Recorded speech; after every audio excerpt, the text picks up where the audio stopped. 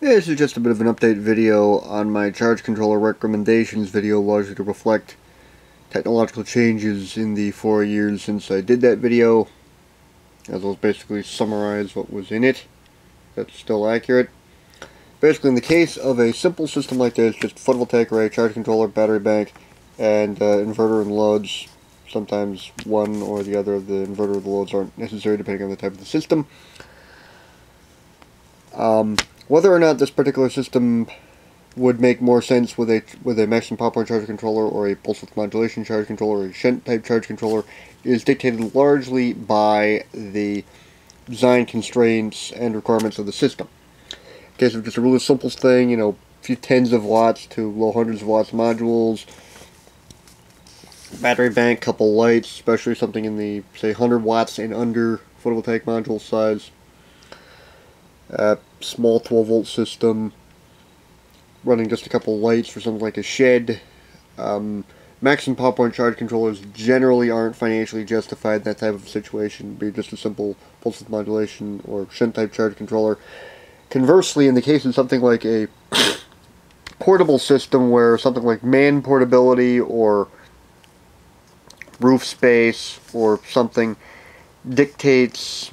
that you need to get as much electricity out of a given size photovoltaic array as is possible, so adding more modules simply isn't an option,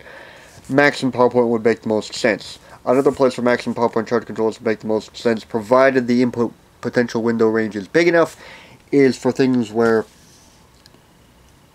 the suitable location or the closest suitable location for the photovoltaic array to the point of load is a long distance away from it. The cost of a maximum power point charge controller and thin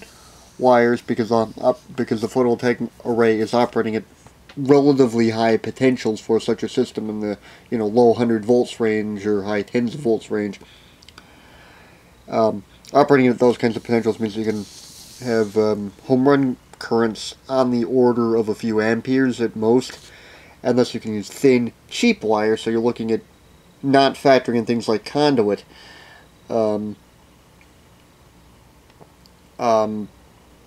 So just for the wire alone, you're looking at, for say, a 500-foot run on the order of about $100, assuming you're using like 12-gauge wire, whereas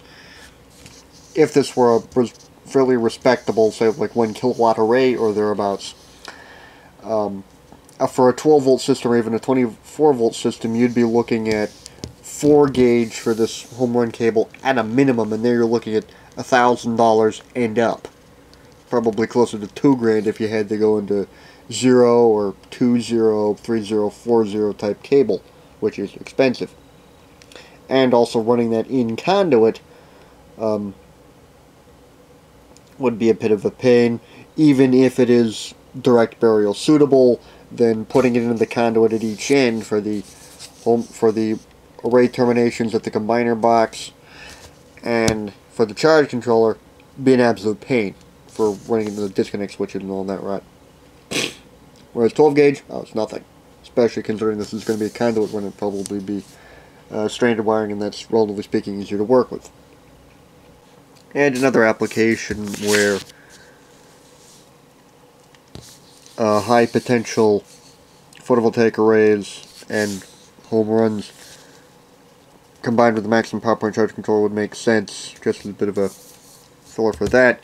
is where there is a certain amount of area around the house or point of load that gets good sun, and that is wanted for things like solar thermal, for whatever reason, be it hot water, or hot air, or whatever. And because it's a lot easier to run electricity than it is plumbing or ducting,